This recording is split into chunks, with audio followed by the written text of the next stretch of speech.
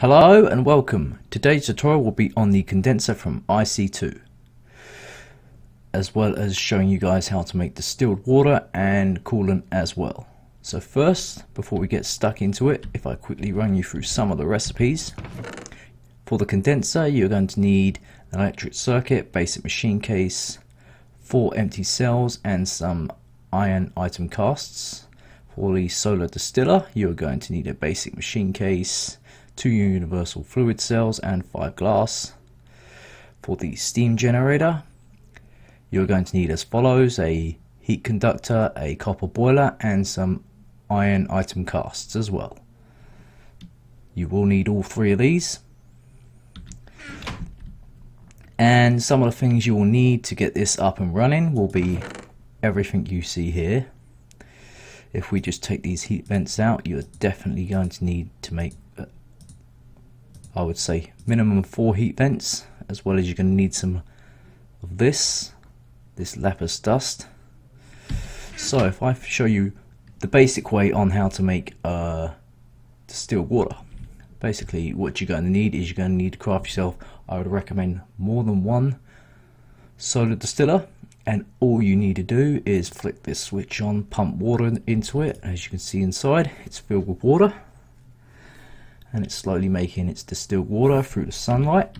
And if we head over to here, you can see this has been going for quite a while now. I've only made not even a bucket's worth of distilled water. And just to let you know about these solar distillers, they can accept injector upgrades, so if you're planning on piping it around, that is really great news. But now if we move on to how we can make this process faster, what you are going to need is you're going to need to set up a electric heat generator. If you want a electric heat generator, pause the video if need be. Then you'll probably want to go in this order as well: the steam generator, the condenser, then the canning machine. And just to see, I have hooked it up at the back with an MFSU. So if we pump this guy with water, as you can see, water's heading in, and we'll get to that in a sec. First, if we chuck our copper coils, you're probably going to want 10 so you can max out the power. And next, the optimal bar level I have found is if we go 10, 20, 30, so this does it in 10 increments. Let's go all the way up to 70 and then hit this one. This does 100, so 170. This will do 100, 10 and 1, and a full bucket's worth. So basically we're going to want 500. So if we let that guy build up some heat, and when it does, we will be back.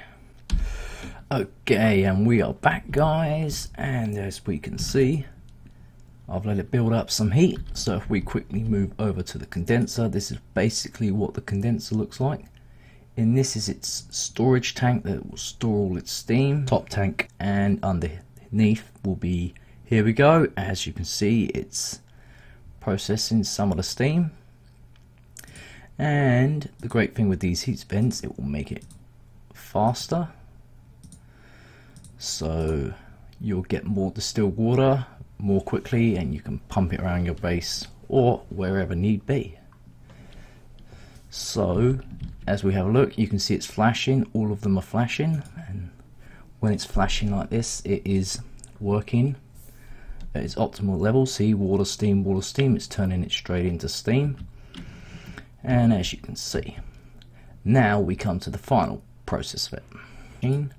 Obviously we are not going to want the canning mode, you are going to want this mode.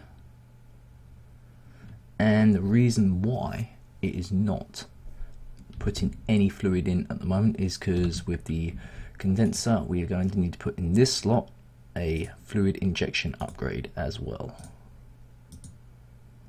There we go, 2 of them, and there you go, it's putting it in. That is one way you can do it. And just, if we head over here, this is another way you can use by using a fluid generator. So if we flick that baby on, and set this to 170 again, and 500, and flick that on there, pump that water in. These guys really do need water because they will explode, and that is not a good thing. And just to show you how you can use this method as well, once the steam generator is done, we will be back. Okay, and we're back, and as you can see, it is finally almost got up to temperature. There you go, around 300 degrees. Excellent. Now if we head over to the condenser again, it's pretty much the same setup, guys. I thought I'd just show you one using the electric and one using the fluid. And if you guys aren't quite sure what fluid I'm using, I am using biogas. It is a pretty good fuel for the fluid heat generator to generate steam. It is a little bit slow, but once it gets going, it's pretty good. And basically it's going to do the exact same as that over there. Pump that into here. If we flick it to that mode, and there we go, off it goes. It's creating slowly. It is a bit slower, I must admit. But if we head back over to here, and the final bit on, there you go, it's pretty much filled it up. Probably the electric one's the way to go. So if we chuck our empty cells in here, the 10 and the 4 lapis dust, there we go, it will produce that into, you guessed it, coolant. So it'll make 10 of them, and then it will just dump the rest in here. And if you wanted to, if you've got spare coolant, you could just pump it into a tank, and they're fantastic for upgrades in IC2.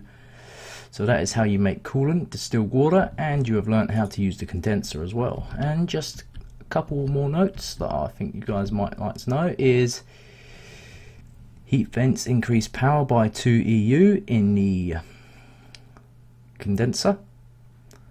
And in the condenser as well, the internal tank holds 100,000 millibuckets of steam. That is this thing here. And a couple more notes I reckon you guys should know. The steam generator, as I have said before, is a little bit slow. I don't think there's any room for power upgrades or overclock upgrades. Don't quote me on that, but yeah. And the fluid heat generator can take all liquids as shown. You should see them right now. So I hope this helped you in some way and you learned something. Until next time, thank you.